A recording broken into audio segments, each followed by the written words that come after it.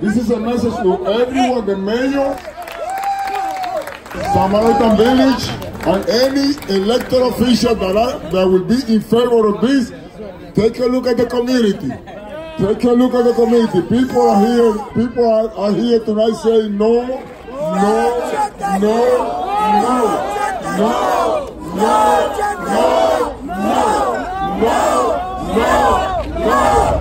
I am a single mother of 3 children, okay? I will not feel safe if a men's shelter at that is right here filled with criminal backgrounds. This is not an investment in our neighborhood. You guys have to stand up. No shelter here! No shelter here! No shelter here! Look at the people. There's a lot of people here saying no tonight. I am 92 years old.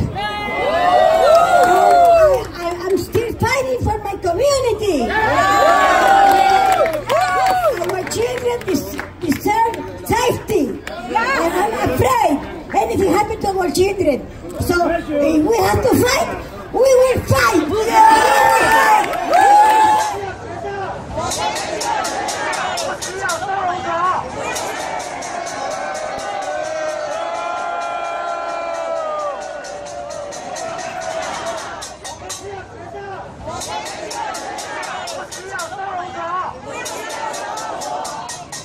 Opening up shelter after shelter is not the solution.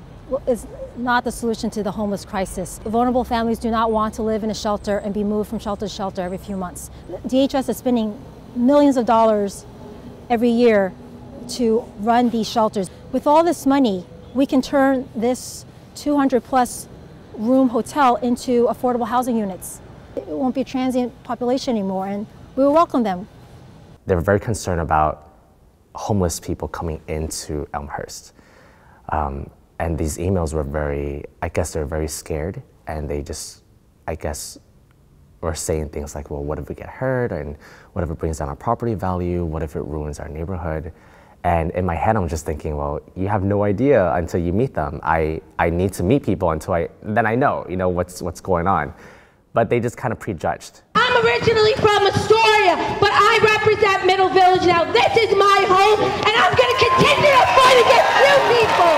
I don't want you here at all. You're not welcome in Middle Village and Glendale.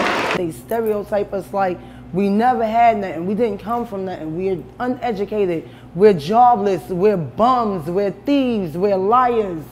This is a tug of war now. So as a society, we want to make sure, and as an elected official, I want to make sure that I represent my district and my community, so in their sentiments. So if the community, we have to strike a balance between providing shelter to these individuals that are homeless, which by law we have to, and making sure that the community is involved in helping that as well. So we need to inform the community in terms of what's going to happen and how long it's going to last, who's going to be there, that type of thing. We can't prevent homeless people from being in the area because they're already living here.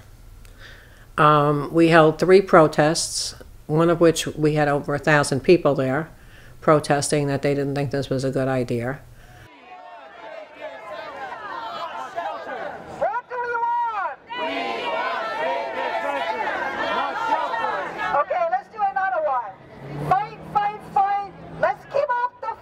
And after that, it was all over the papers that the Asian community was not caring about the homeless people. The homeless residents in the shelter, they can be black, white, Latino, Asian. Poverty doesn't discriminate.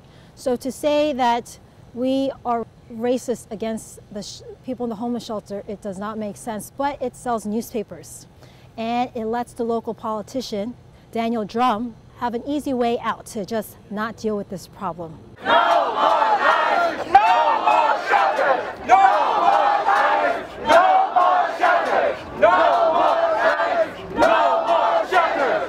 No more lives! No more shelters! Every single one of us starts with an assumption that if we could just build enough affordable housing that somehow there would be no such thing as shelter. And that's been proven, unfortunately, wrong many times over. We're in the middle of the biggest affordable housing program in the city's history that's going to reach 700,000 people, and there's still a need for a lot more. So maybe in the past that was a simpler truth, but it's not the truth now. We've got a lot of folks who are going to need shelter, and then we get them to something better. As I said, 130,000 people, it's a huge number of people, came out of shelter and got to affordable housing.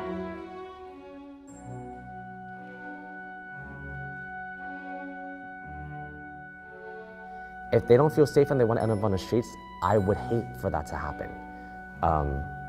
Even here, I mean, in Elmhurst, there has been a case where they found someone frozen to death on Broadway Park, and it was really sad. When you hear that, you just wonder, why didn't they want to go into a shelter? What was it about the shelter that they didn't want to be there for? Right now, I'm homeless. I'm living in the shelter. I'm living out of welfare, things that I thought were going to be impossible in my life. Shelters are have many cameras everywhere, so although everything goes through a metal detector, they don't have ways to stop things from happening.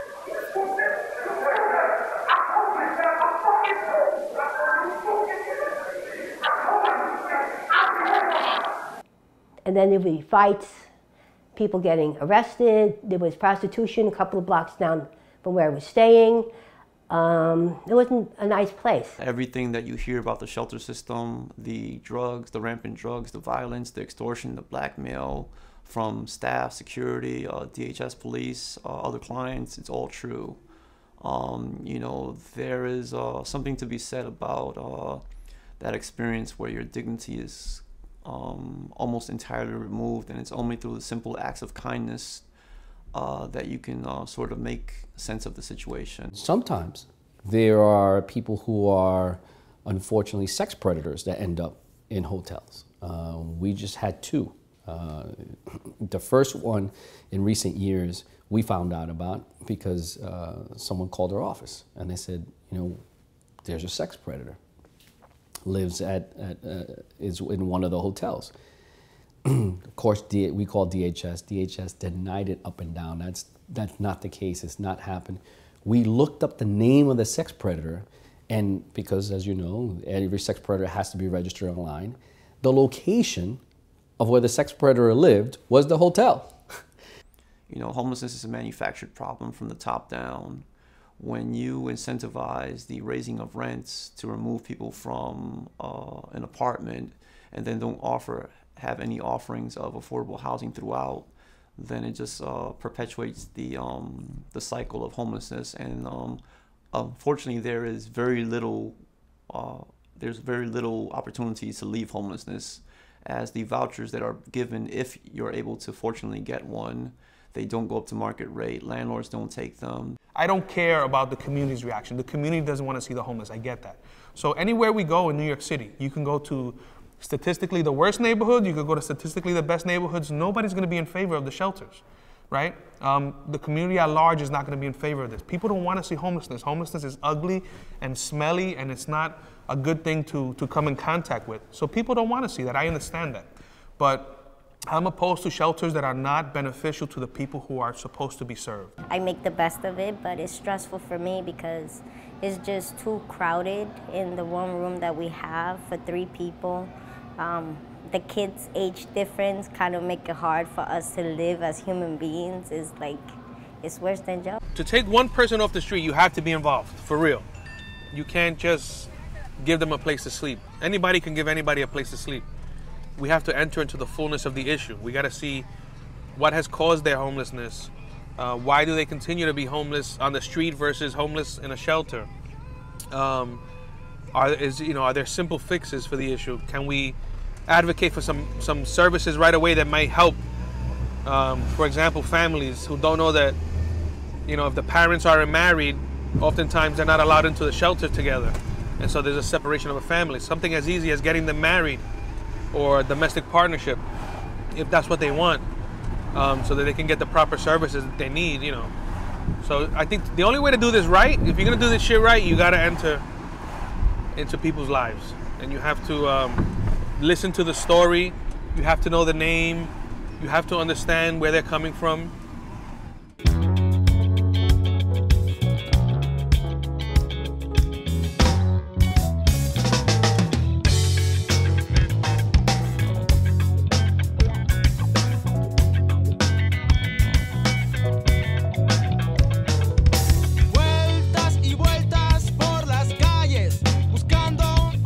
I was working at this event and a hand truck struck me in the ankle. I've been tested by many medical departments and they all tell me the same. You cannot work standing. How you want to be when you get 80s? Do you want to be able to walk? Do you want to be in a wheelchair? So that's pretty much my future.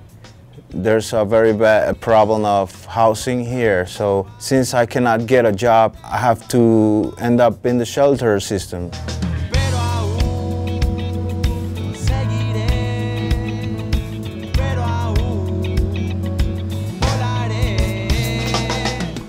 Yeah, I've been in and out of the streets since 2004. I even had a job, but the job didn't pay enough, so I didn't get a place to live. Yeah. Unfortunately. And now I'm a disabled senior. With what I have for Social Security, I can't get a place to live. The seniors are being forced out of their apartments because they can't afford the rent. It's as simple as that. I was living with my partner 14 years, and recently he passed away. And I had no place to go because we were living with his Social Security, paying the rent and that. And when he passed away, people from the church tried to help me get on my feet and that. My landlord said I could stay with them for 7 months without paying rent, but then it got to be a point where you couldn't do it no more, so I was left homeless.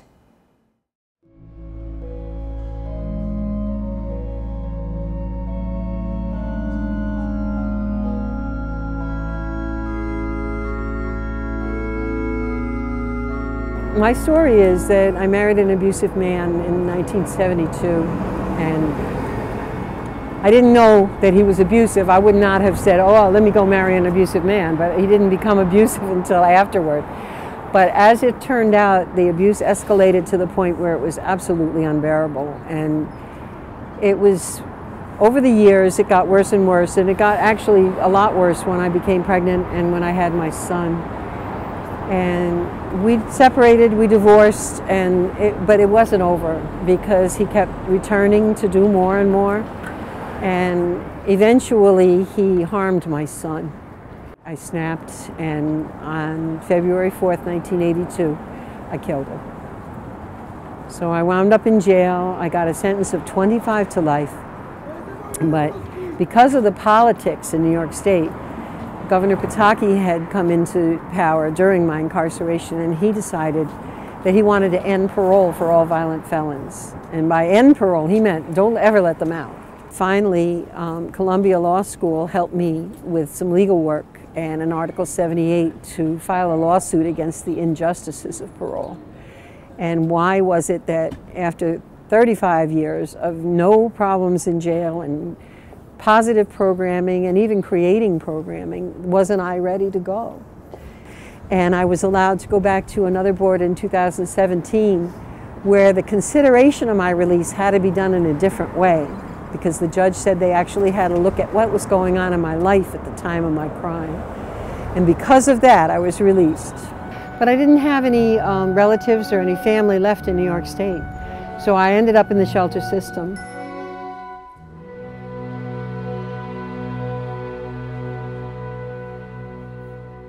You'd be surprised at how many PhDs are living in a shelter. You'll be surprised at how many people who were unfortunate, who got sick, who had a disease that their money was, they lost all their money trying to support their illness or their sickness, and they ended up living in shelters. You'll be surprised at how many foreigners who were professors or who were whatever, big names, in their country, and they come to live in America and they find out that it ain't as great as they planned out to be, or if these situations don't turn out the way that they wanted to turn out. You'd be really surprised at some of the caliber of the people that are living on the street.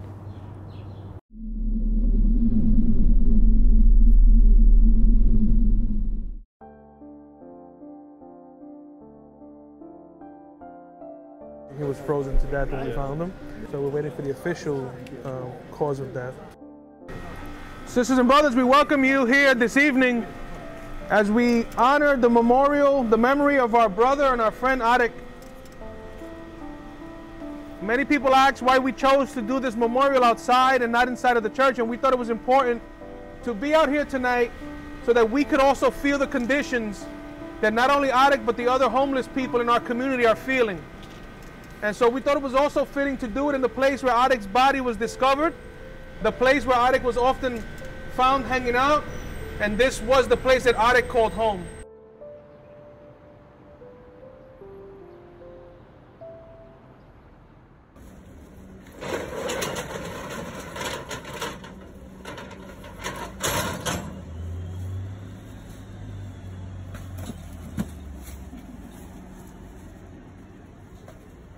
Me daba dolor ver con el frío o el calor, anteriormente el frío, que se vayan. Yo a veces yo cerraba los gays y yo, bueno muchachos, me voy. Y allá cogían ahí abajo esa nieve y yo a veces me quedaba. ¿Y cómo? Bueno, ok. En una yo le dije, vengan, lo voy a dejar en el Berman, pero con unas condiciones, calladito, no problema, no nada, no tocar nada. Cuando él abría siempre venía a calentarme abajo porque no soy pendejo, discúlpame la expresión. Y un día él me dice, Caco, porque usted siempre mira para el cielo a esta hora porque yo no sé dónde me voy a quedar. Lo dejé, así fueron ellos quedándose y yo dejando porque me daba a mí un dolor sacarlo a ellos. Cuando ya yo oí que ya iban como 7 o 8, hay una regla, hay una norma. Pueden entrar, pero no pueden salir en la noche hasta que yo no venga. Y efectivamente me dejó dormir, vine del campo a donde, pues aquí, y aquí llevo 5 años. 28 años atrás no había muchos judíos. Ellos fueron llegando, apoderándose de la comunidad. Organizadamente se han apoderado porque son organizados. Entonces yo a ellos los respeto, ellos me respetan. Ellos se sienten cómodos que yo lo quite y lo recoja. Y lo tenga acá. Vienen hasta de la 16 Avenida y vienen acá. Cándido, ellos díganme que hay alguien que está frente a la casa o en la esquina o en la escuela. Vienen directamente donde mí, que si yo lo conozco, que lo quite de ahí, para yo no tener problemas. Yo voy o mando uno de los muchachos, que esas personas se quiten de frente a la casa de ellos, porque no lo conocen, o porque sean de color. Entonces yo lo mando a quitar de ahí. Yo llegué aquí sin tener nada ni a nadie. Mi familia primero, cuando salí de prisión, todos ellos me dieron la espalda. Aquí llegué con 217 pesos en 16 años. Me puse a escribir y todos se mofaron. Entonces, pues yo me quité de mi familia, porque yo no escribo por escribir, porque alguna palabrita de las que yo escribo te va a dar en el corazón. Por eso nos vamos con las casas de cartón. Buenas noches o buenos días. Yo me llamo Caco y soy hombre, y con alegría. Los que vivimos en las casas de cartón, pero despierto como león.